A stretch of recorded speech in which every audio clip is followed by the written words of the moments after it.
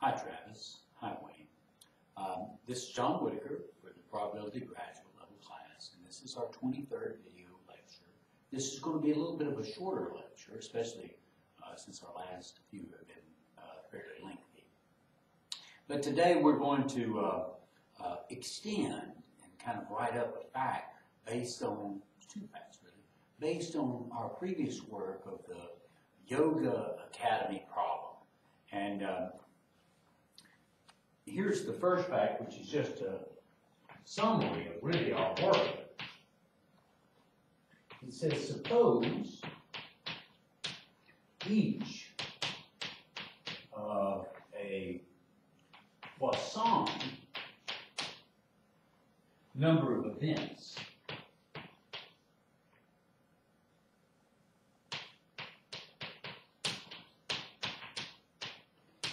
is independently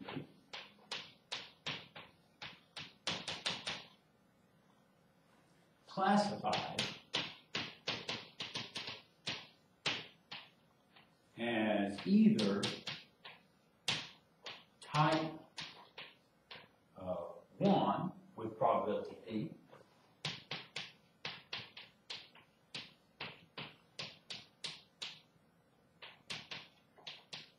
or type 2 with probability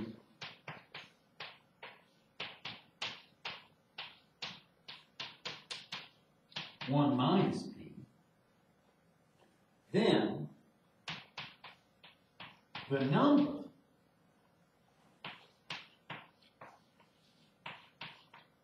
of type 1 events are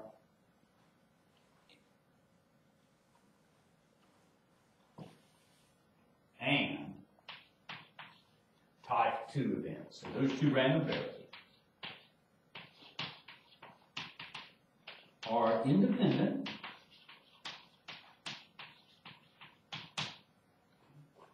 Poisson random variables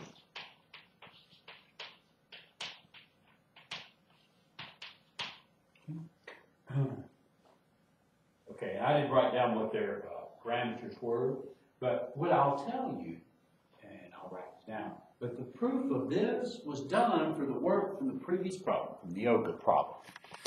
Let me write that down.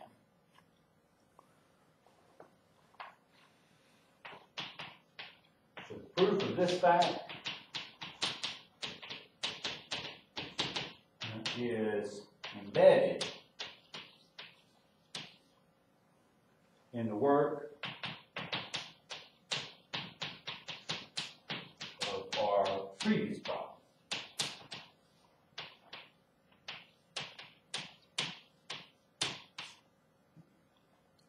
But I do want to extend this fact, and I will prove the extended fact. So here it says, suppose each of a Poisson distributed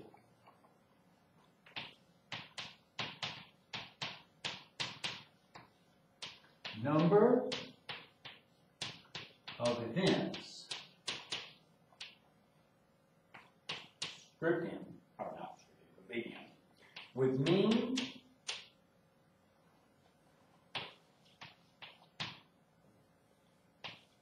lambda is independently classified as being one of K types with the probability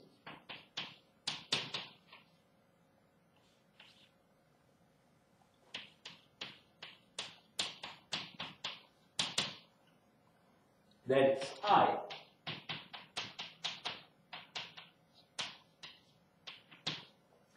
is I, being P sub I, and here I runs from 1 to k,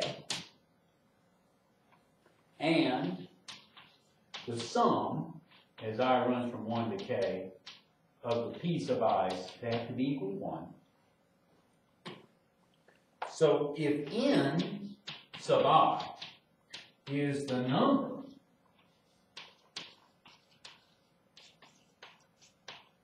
that are classified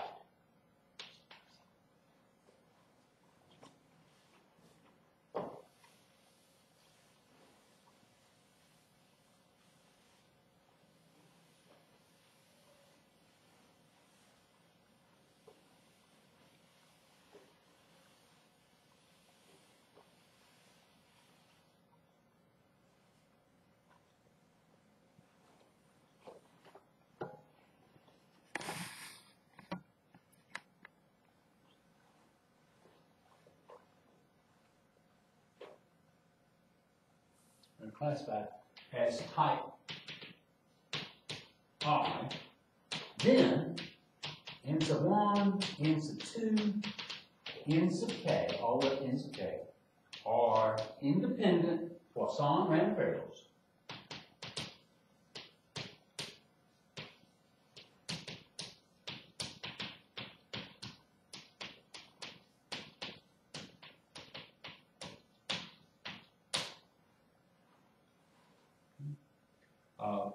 With parameters,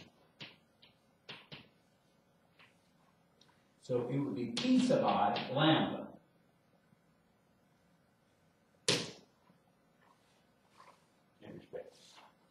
Okay, the proof of this is just like the proof of the yoga problem, but I'm going to do it, except it's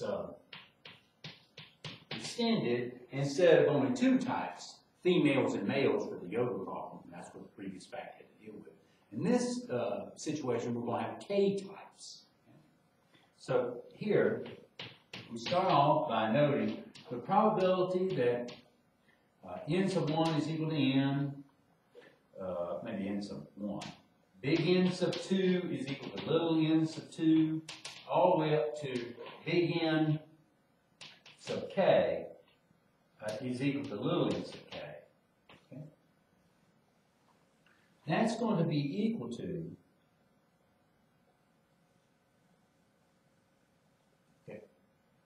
the sum as I runs from 0 to infinity, just like what we had before, of the probability n sub 1 equals to little n sub 1, n sub 2 equals to little n sub 2, all the way up to n sub k equals to little n sub k, given big N equals to I times the probability that big N equals to I. And that's from the fact we had earlier, and similar to what we did with the yoga problem, except we just have more types here. And where N is equal to n sub 1 plus n sub 2 plus all the way up to n sub k. And that's going to be equal to, okay, so notice that this part right here, this conditional probability, it is going to be 0 unless the I is equal to the sum of these. So really this is nothing more. This sum is just one term, it's non-zero. It's probability, n sub 1 is equal to n, little n sub 1, n sub 2 is equal to little n sub 2, all the way up to n sub k is equal to little n sub k, given n is equal to, so it'll be n sub 1 plus n sub 2 plus all the way up to n sub k times the probability, then that this would be n is equal to n sub 1 plus n sub 2 all the way up to n adding up to n sub k.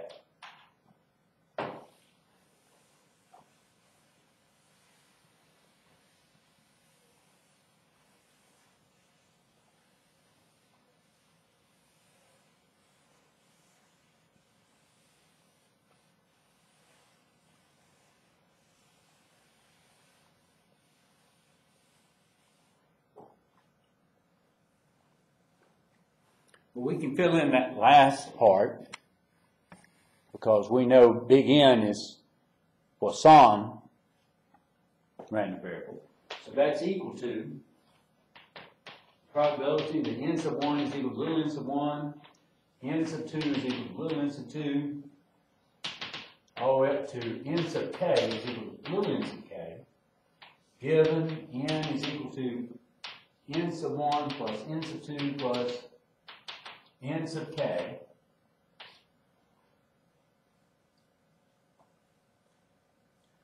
times, well, it's Poisson, so it's e to the minus lambda at parameter lambda.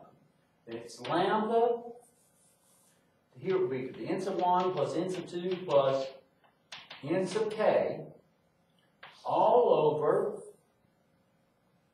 n sub 1 plus n sub 2 plus all the way up to adding up to n sub k, factorial. Now, how do we calculate this probability? Well, what we're knowing is that we have essentially little n sub 1 all added up to all the way up to n sub k, little n sub k, number of items here, number of types. Okay? And what we're trying to do is say, what's the probability that we have this, that they're type 1, they're little n sub 1, and there's little n sub 2, type 2, and so forth. And so the way that that can be calculated is the following. That probability is going to be equal to, well, you have this meaning objects, n sub k. And so if you think of it, you think of like lines, and you got k lines, so for like the sequential counting principle, you've got k spots, k things here. And you're classifying them as either type 1, type 2, all the way up to type k. And so what we're looking at is the probability that you've got this meaning of type 1, n sub 2 of type 2, and so forth. And so what you do is you say, well, I want to have exactly that happen. How many ways can that happen? Well, for type 1, I need little n sub 1 of them. Okay? Well, where can they be placed? Well, you've got n sub 1 plus n sub 2 plus n sub, all the way up to n sub k, number of spots for type 1s to be placed. So out of those number of spots, which is what I have here, you pick n sub 1 of them. That's the number of ways of placing those spots. And then to get those spots to be, the chance that those spots were filled with type 1s is p sub 1 for each one of them because they're independents, raised to the n sub 1. Then, once you place those n sub 1 spots in those n sub 1 plus n sub 2 plus n sub k number of spots, then what you do after that is that you say, well, I only have n sub 2 plus n sub 3 plus all the way up to n sub k, which I need to pick n sub 2 of them, okay, times p sub 2 raised to n sub 2. Okay? That's the number of ways of placing the type 2 ones. And you keep going. Okay? And the last one is n sub k, choose n sub k, p sub k raised to the n sub k, and then we still have this, e to the minus lambda, lambda to the n sub 1 plus n sub 2 plus all the way up to n sub k, all over n sub 1 plus n sub 2 plus n sub k factorial. Okay, let's look at these choosings. So what this is n sub 1 plus n sub 2 plus n sub k factorial over, well, this will be n sub 2. So I take this minus n sub 1, so it's n sub 2 plus n sub 3 plus all the way up to n sub k factorial times n sub 1. P sub 1 and n sub 1. Here, this guy will be n sub 2 plus n sub 3 plus n sub k factorial over, and then I take this numerator and subtract from it n sub 2. So it has n sub 3 plus n sub 4 plus all the way up to n sub k factorial times n sub 2 factorial. P sub 2 raised to n sub 2. All the way up to n sub k factorial over, well, this is just 1, but it's n sub, it's 0 factorial over n sub k. Factorial.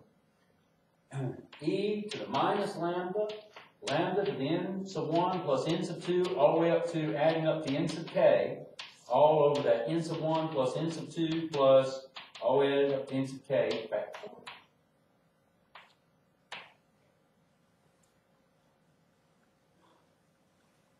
Here's what I want you to notice. This n sub 2 plus n sub 3 plus n all the way up to n sub k cancels with the next top. And that's going to continue. So you're going to have cancellations with the next top. And what's going to be left is this top, but wait a minute, it's going to cancel with this one. And so what we end up getting is 1 over n sub 1, this should be n sub 1 factorial, 1 over n sub 2 factorial, all the way up to 1 over n sub k factorial. This guy will live, even though it was 1, the previous guy. Okay, and then we have this e to the minus, oh, I forgot something. We're going to have p sub 1, n sub 1 times p sub 2, n sub 2, times all the way up to p sub k, n sub k. I forgot that. P sub k, n sub k. Forgot that guy. And then we have e to the minus lambda, lambda to the n sub 1,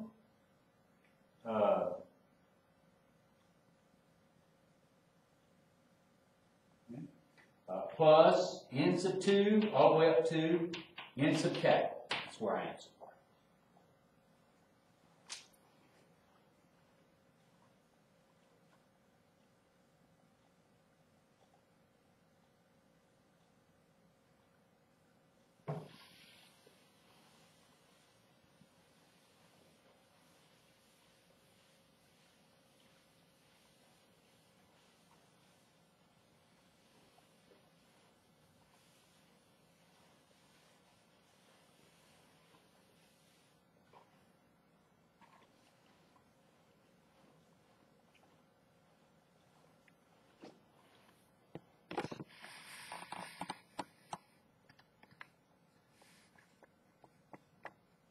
Okay, that's equal to, so 1 over n sub 1 factorial, n sub 2 factorial, all the way up to n sub k factorial. That's what we have. Then we could think of this as lambda. So we had lambda to each one of these powers added together. And so that's lambda to the n sub 1 times lambda to the n sub 2. So I'll just write down as lambda times p sub 1 raised to n sub 1. Lambda times p sub 2 raised to the n sub 2. All the way up to lambda times p sub k raised to the n sub k. And then we just have e to the minus lambda. But I'm going to rewrite that as e to the minus lambda times the quantity of p sub 1 plus p sub 2 plus all the way up to p sub k. And the reason I can do that is, remember, this sum of all the p sub i's, as I runs from 1 to k, is equal to 1. And so 1 times lambda is just lambda, and that's what we have. And so I can break this up, if you will, finally, as I'll rewrite it as 1 over n sub 1 factorial lambda sub p sub 1 raised to the n sub 1 e to the minus lambda p sub 1 times 1 over n sub 2 factorial lambda p sub 2, this should have been raised to the n sub 1, raised to the n sub 2 e to the minus lambda to the p sub 2. Keep going with this multiplication. And then the last term is 1 over n sub k factorial lambda times p sub k raised to the n sub k e to the minus lambda p sub k. And way of writing that is with this notation that the product, so we put a big pi here, and this is pi as I runs from 1 to k, a product of the form 1 over n sub I factorial times lambda times p sub I raised to the n sub I e raised to minus lambda p sub I. So that's a way of writing it down somewhere. Well, that's great. Now, what I want to do is I want to see if that is that was the joint, and I want to see how do I get the individual probability mass functions. What I'm going to do is I'm going to say, well, as we did before in our example, the probability that n sub 1 equals to n sub 1, little n sub 1. What that is that's the sum as n sub 2 runs from 0 to infinity, n sub 3 runs from 0 to infinity, all the way up to the sum as n sub k runs from 0 to infinity. The probability, if you will, this is supposed to be the joint PMF of all the random variables n sub 1 through n sub k. But I'm just going to say that that's n sub 1, probability n sub 1, well, it should be f, of n sub 1, right.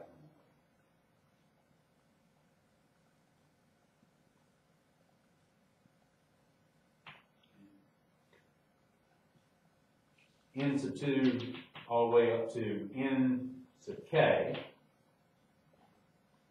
And now let's substitute what that's equal to, because we just found it.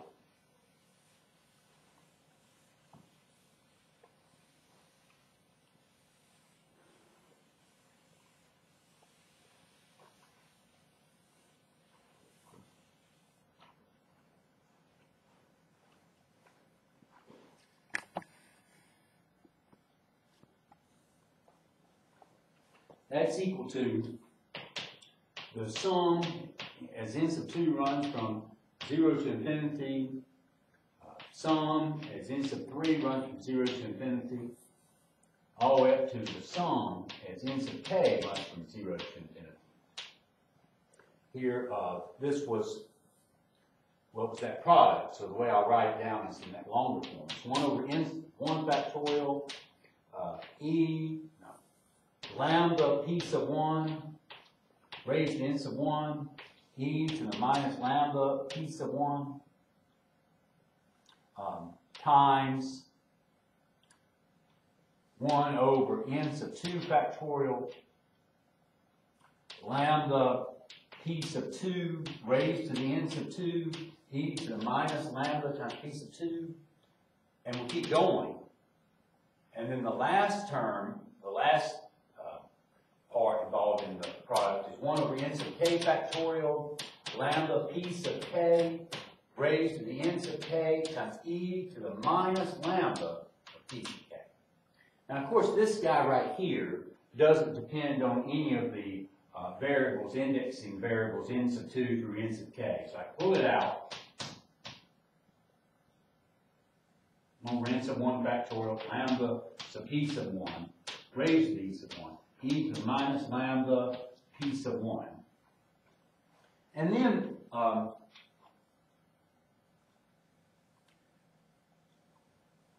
I can pull out parts each time. On this n sub 2 runs from 0 to infinity, and this guy can be pulled out just this sum. Because they're not dependent on any of the other indexes.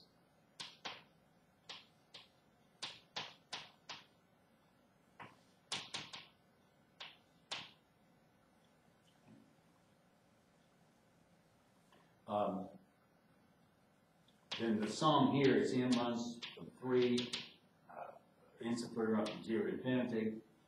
Here you could just pull this sum 1 over n 3 factorial p sub 2 p sub 3 raised to n sub 3 e to the minus lambda p sub 3 all the way up to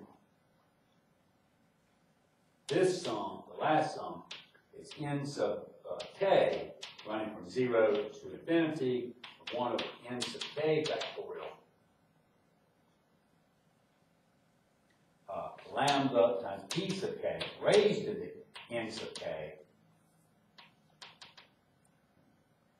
And then this is e to the minus lambda p sub 3, or p sub k. That's what that is. Okay, now each one of these, okay, you look at the index, it has the form, so I'll just write this one down, as e to the minus lambda, that's this quantity right here, then lambda raised to the indexing set, all over the indexing set factorial. It's the same format as the indexing variable runs from 0 to infinity. That's what all of them are equal to. And that is the sum of a Poisson random variables, P and F. And so when you sum them up, you get 0. I'm sorry, you get 1. So each one of these is 1. So you end up getting 1 over n sub 1 factorial, lambda sub p sub 1, raised to n sub 1, e to the minus lambda p sub 1. Now this again,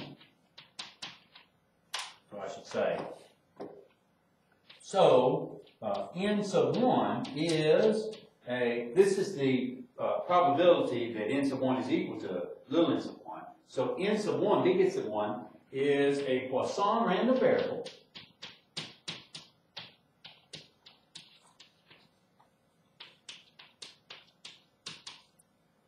with parameters,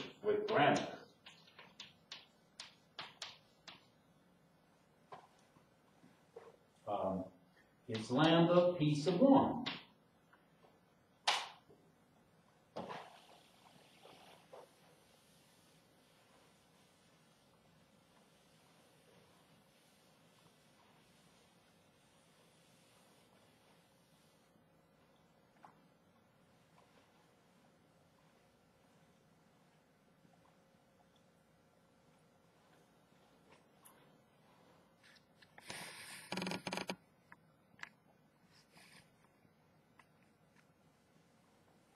Now, similarly,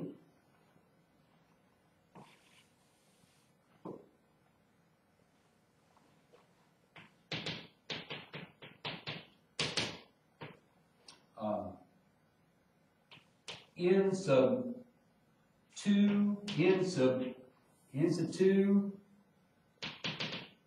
all the way up to n sub k can be shown to be Poisson random variables with parameters lambda p sub I. And now, note the joint PMF, okay, will equal to the product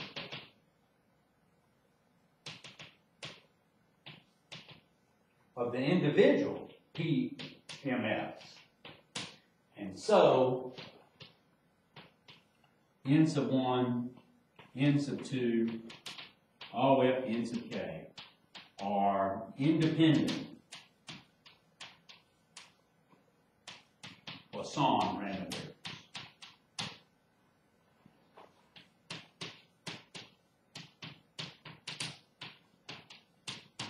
And that's what we wanted to show. So that ends that fact.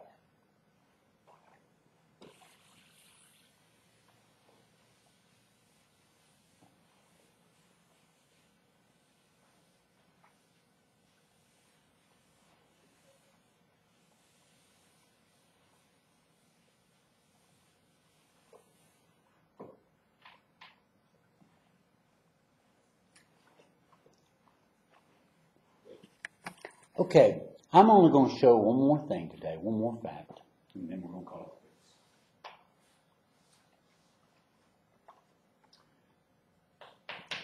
So the fact that I'm about to show, we'll do examples of this next time, but the fact that I'm about to show has to do with conditional expectation, where you're not only given one random variable, conditionally one random variable given another random variable. We're going to find the conditional expectation of one random variable given two other random variables, and of course that can be extended.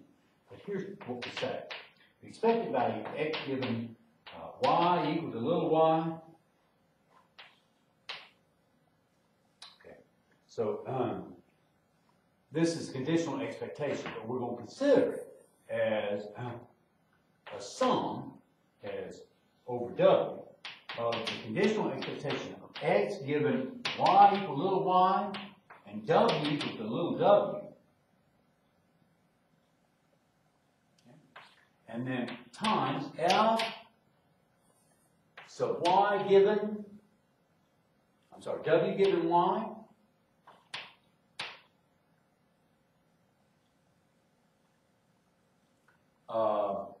w given y, dw. Okay, I didn't say the right thing. So here's a fact. The fact that I'm writing has to do with computing conditional expectation based on another random variable being involved. And so that's my formula. If w is discrete,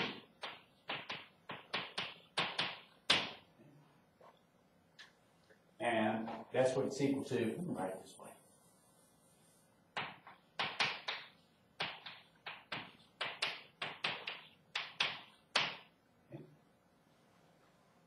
And it's equal to the integral from minus infinity to infinity of the conditional expectation of x given y equal to y, w equal to w, and then here is the conditional PDF of w given y, dw.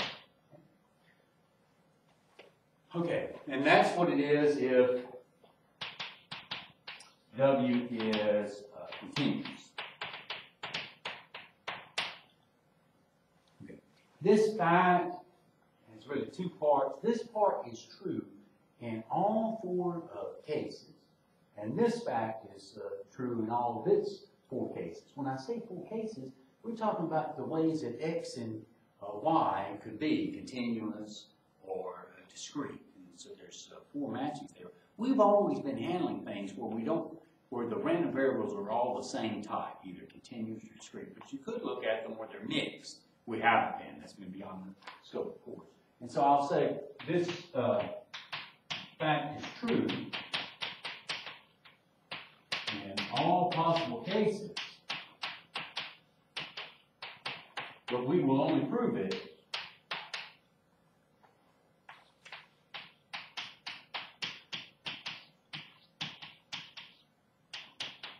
in two cases.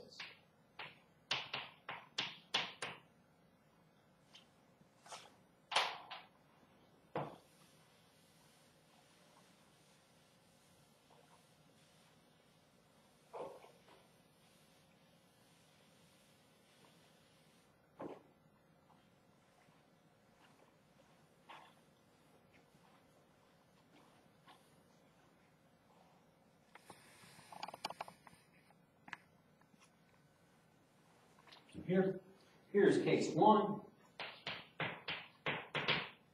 We say x, y, and w are all discrete.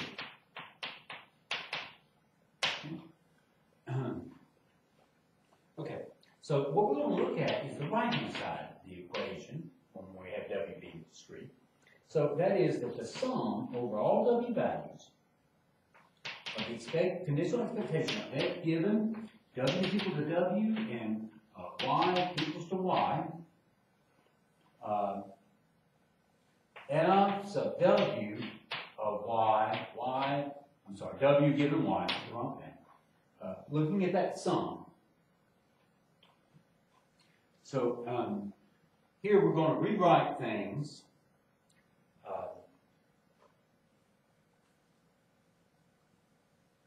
this is going to be equal to the sum over all w values. Now this expected value here is defined with discretes. This is x, overall, sum over all x's. And here, this is x. This will be f sub x of y and w. This is x given y and w. I'll write down that way. This right here is the joint PMF, which is f of w of yw. That's where I'll write it. Over f of y. F sub y. That's where I am. Let's rewrite this part. This is sum over all w, sum over all x's. Here, this is x. What this will be is f of x, y, and z, and w, over, I'll rewrite this as f, so yw, I'll rewrite this as yw, okay? And here, don't forget about the f, yw, f sub y of y. Okay, that's just following the definitions of these conditional probability mass functions that we have, more than one variable involved. This is the sum over w, sum over x's. Here, these two guys, this should be, here I should have written yw, will cancel. And so what we're left with is f of x, y, w over f sub y of y.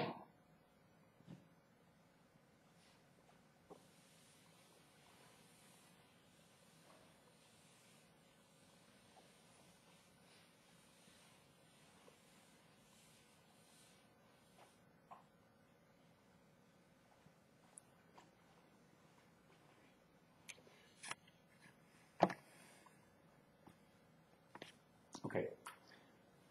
If you switch the order of integration, we could say this is the same thing as the sum over the x's, sum over the w's, x, f of x, y, w over f sub y of y. Okay. This can be pulled out, but I won't, but it can't. The x can definitely be pulled out. And then I'm going to have the sum over the w's of f, x, y, w, f sub y of y. And when you sum up over the w's, what that yields, so we have to sum over the x's, the f sub y of y on the bottom, we'll leave it alone. But if you sum up over the w's, what that's going to give you is f of x w. I'm sorry, f of x y. Sorry. That's what it is. Okay. So that's how you get the joint of x and y. When you got three of them, you sum over one of them. Okay, and now when we look at this, this is nothing more than the sum over x's, x, and what this is the conditional PMF of its x given y. But that's the definition for the conditional expectation of x given y equal to y. And so we proved the statement we wanted to prove in the discrete case. Now, case 2, very similar, but I'll do it, is when x, y, and w are all continuous. So the right-hand side of the formula is we're having an interval from minus infinity to infinity. I think it was the expected value of x given y equal to y, w equal to w times, it wouldn't f of w given y, w given y, dw. Okay. So here, so we're looking at this guy. Well,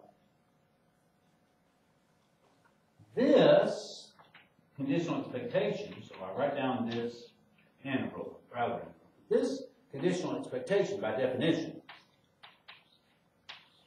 it's the interval of x, and then here's what I have. I have f of x given y and w, x given y and w. That's what that is. And then it should be dx. And then here, this guy is f of yw, and then over f sub y, and then that's dw. So very similar to what we had before with summations, but now I have intervals.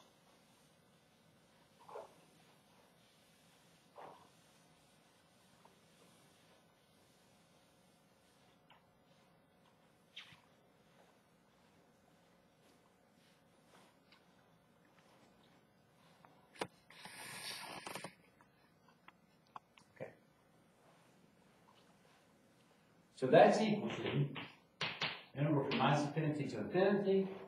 Here we're going to have an inner interval. It's going to be from minus infinity to infinity. We got an x, and then we're going to have f of x, y, w over, this is f, well, y and w, y, w. And then here, this was times f of yw, f sub y of y. I need something right here. I need let me pull this.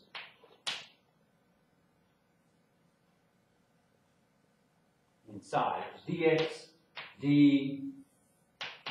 I can pull this inside because it doesn't have an x in it. And cancellations will occur here.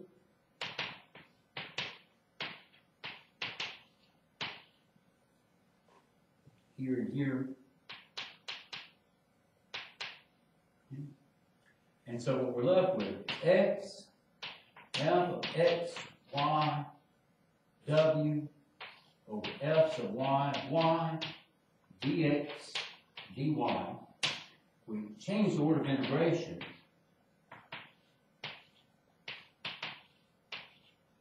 I'll take my time here. X, f of x, y, w, over f sub y, y, dw, dx. And I'll finally say, well, I can pull some things out. I'm going to pull out minus infinity to infinity, x over f sub y of y. That's what I'll do this time. Integral from minus infinity to infinity, f of x, y, w, dw. So we'll do that first. Dx. And that inner interval here, so I'm going to write down everything as is outside. So x, 1 over f, so y of y. And that inner interval, when you integrate the joint PMF with respect to 3 variables with one of them, you get the PMF of 2 of them, the other 2, dx. So I've just ran out of room, but we're almost through.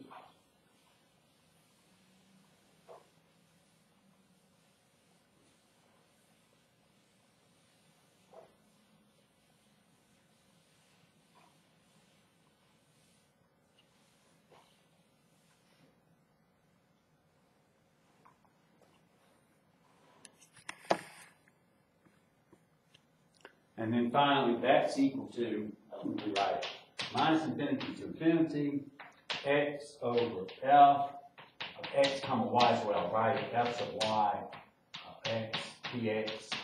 That's equal to the interval from minus infinity to infinity, x. This is f of x given y dx, and that's nothing more than the expected value of x given y. So we have proven the result that we wanted to prove in those two cases, but it's true in the 8 cases. I'm going to call it quits there, and we'll do some examples of using this fact, I think, next time. Thank you very much.